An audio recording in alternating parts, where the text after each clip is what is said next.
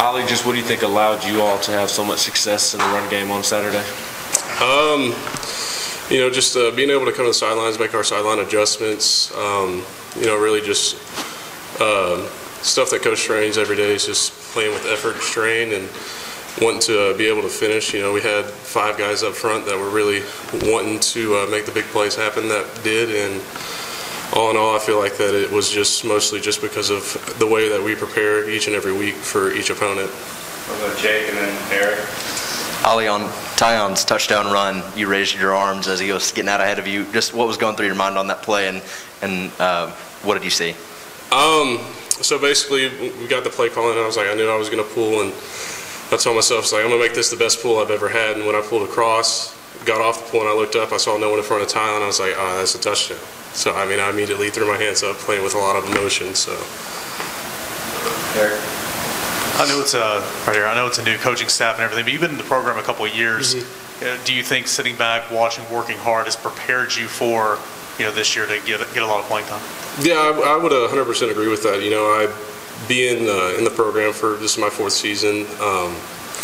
Kind of sitting back, taking in all the information, watching the film, preparing, making the corrections for my mistakes each year, and just kind of like seeing the process as it's gone along, especially for me.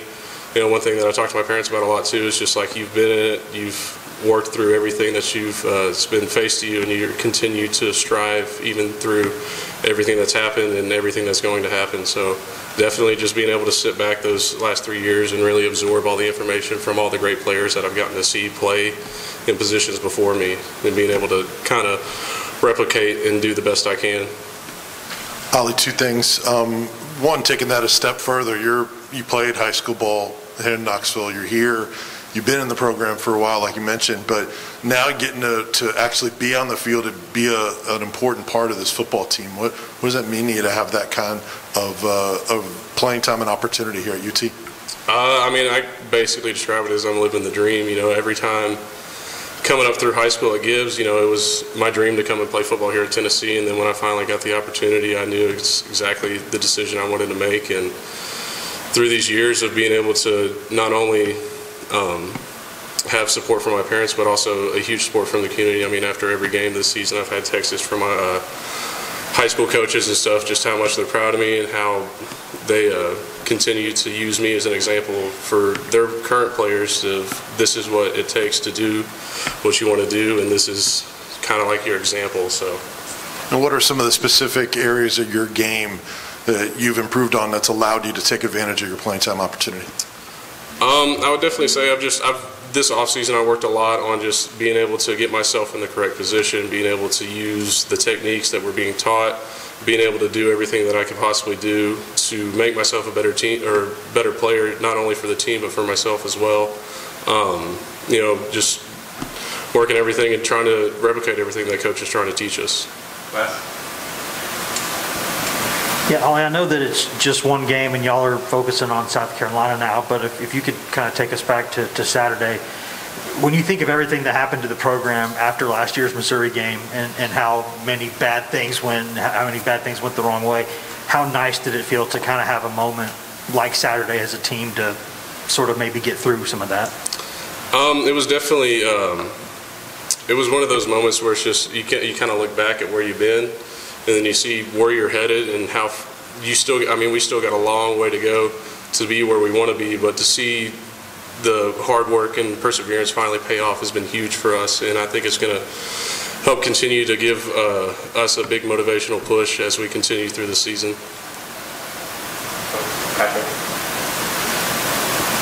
Ollie, following up on Tyon's run, did you sprint all the way down to the goal line to celebrate, and how tired were you after running 90-something yards like he did? I used to do that a lot when I played in high school, but that was also about 40 pounds ago, so I used to be athletic. But as I got down there and I celebrated with him, but when I got to the sideline, I immediately sat on the bench and took a couple deep breaths in, but it was definitely worth it. Is that the furthest out you've ever celebrated a touchdown run by a teammate, 90-something yards? Definitely was probably the longest I've ever ran to celebrate with somebody. Right. Ollie, you mentioned the work that you put in. Where's your confidence level right now, and maybe what was the lowest point of your confidence level the last couple of years compared to where you are right now? Going back to, I guess, when I first got here, stuff like that, being a new kid that coming from the offense that I came from, I didn't really know a whole lot about different like pass pro techniques and stuff like that. And just being able to sit back and learn it, it was part of me just sitting back and taking the hits that I took to just kind of be able to teach myself what I needed to learn. And then, looking at it now, I can look back to my first spring here, and I've come a long way, but I still got a lot more that I need to do. But I would say, as the years have gone by, my confidence level has continued to increase, and this is just something that kind of helps build it along the way. Ollie, the offense couldn't be any more different now from the way it was last year. As an offensive lineman, how big of a change and transition has it been for you from the last offense to this one with the tempo? It has been somewhat of a change because, obviously with the tempo piece of our offense, we would like to move at a very high pace, but also going back to when I was in high school, running the triple option, we went games where we didn't even throw the ball once. It was just straight run game, run game, run game. And so, I've had that kind of built up endurance in my body for years now, and so it's kind of something that I was able to adjust to quickly. And being able to keep up with the pace of the tempo has been it's been hard at times, but at the same time, like, you can see how it pays off, and it's definitely worth it to be, you're a little tired, but like, if you just keep pushing, like, things are going to hit, things are going to be great. So,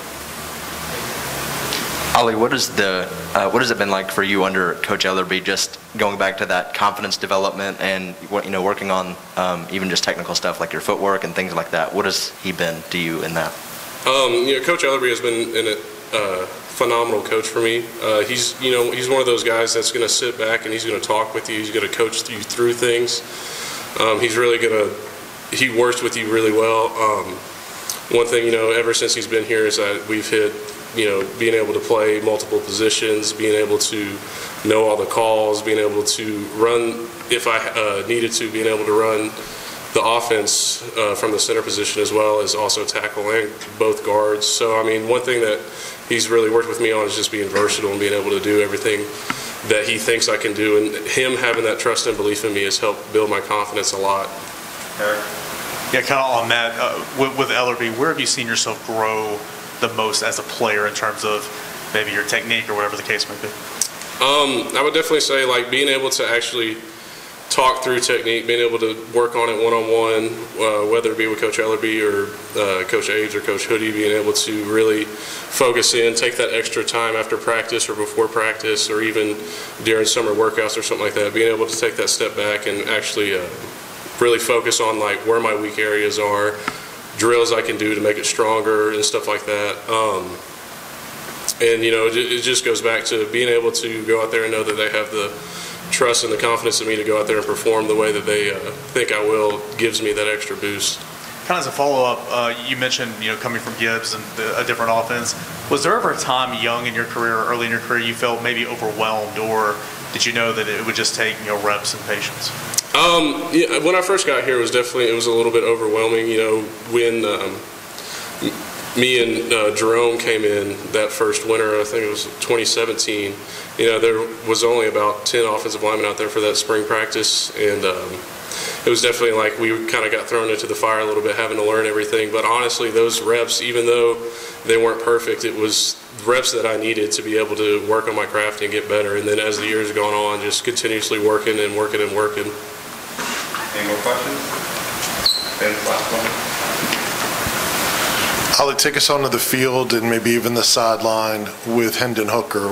What impresses you, and what have you seen from him and being such a successful quarterback recently? Hendon's a real positive guy. He brings the energy. He makes everybody around him play at that higher level. He continuously motivates us on the sidelines, and he's a great leader on the field.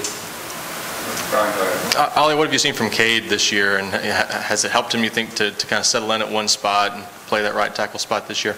I definitely I think it helps him to be able to just go day in and day out focusing at one position. But Cade's an excellent player. He's a great leader, and he's kind of one of those guys that really takes pride in being able to not only be a great player for himself, but also be a great leader for the offensive line. Is someone that we can look up to, and if we have questions or if we have problems, he's someone that we can go to, no questions asked. You mentioned before that this is sort of the dream to play here. How prevalent do you think that is for Knoxville kids growing up, East Tennessee kids to play here? I mean, I know I can only speak for myself, but I mean, as I grew up, my dad's from Knoxville, and so I mean, we were always Vol fans. My whole room at home is just orange and white all over the place. So I mean, it's definitely there's a lot of kids in this Knoxville area that love the Tennessee Volunteers, and given any opportunity, they would come out here and play their hearts out. And that's kind of something that I've kind of taken with me as I've continued through here, is just knowing this is my dream, this is what I want to do, and this is me being able to live out my dream. Thanks, Ollie. Thanks, everybody.